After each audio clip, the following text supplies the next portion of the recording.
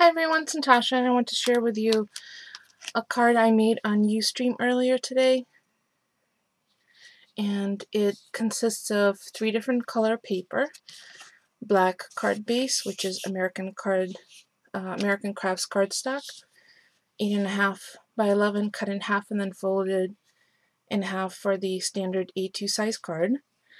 A layer of this brilliant pink, then there's a layer of white, which isn't as visible, but it does give some dimension when seen from the side, and a layer of white that was run through the Cherry Blossom Cuttlebug embossing folder and colored up with the Lindy Stain Gang Starburst Stain in Hottie Patati Pink, which matched the paper very nicely, as well as these cute little pink, what looks like cherry blossoms. And these are actually sequins, these itty bitty little cupped sequins, which come from this Petaloo Dazzlers pack. And this is the pink poodle, which I got in a recent haul, which I have a video of.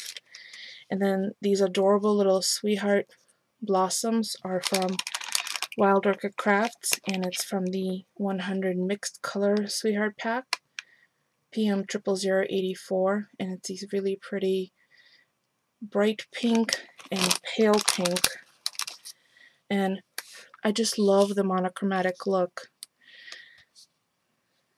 And I did not put a sentiment on the outside, but I could totally put in a white piece of paper and put a sentiment in on the inside. So I'm going to put this in my box of cards stash.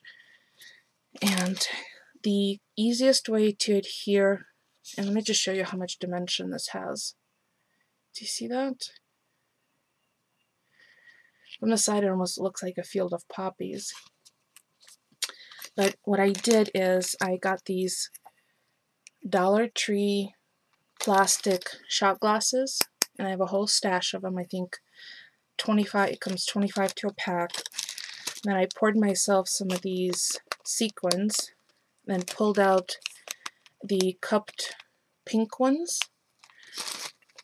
Then using Scotch Quick Dry adhesive, I dabbed 3 dots at a time because it does set up really quickly on top of the card. Then grabbed my trusty wax stick and picked up each of the sequins. Let me just show you that quickly.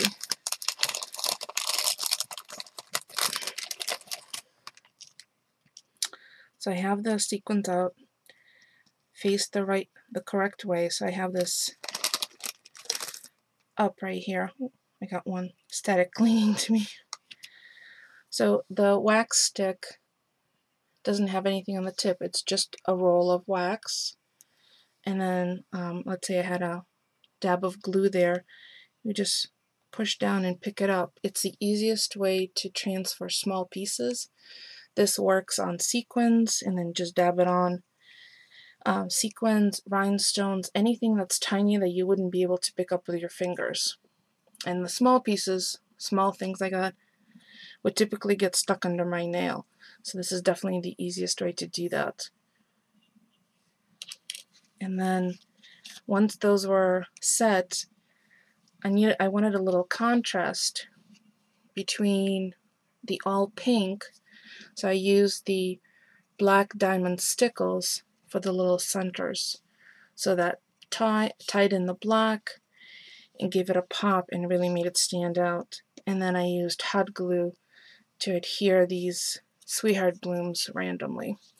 So there's a quick card with just a few products, and really came together quickly. Probably have a lifetime supply of these.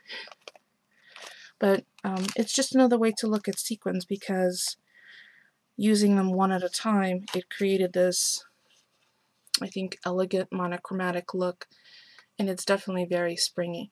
So I'm going to keep this on hand, and then when I decide what I would like to use it for, I'll add maybe a piece of white cardstock with a sentiment stamped in pink. There you go. If you have any questions about any of the products I used, please feel free to leave me a question. Otherwise, thank you so much for watching.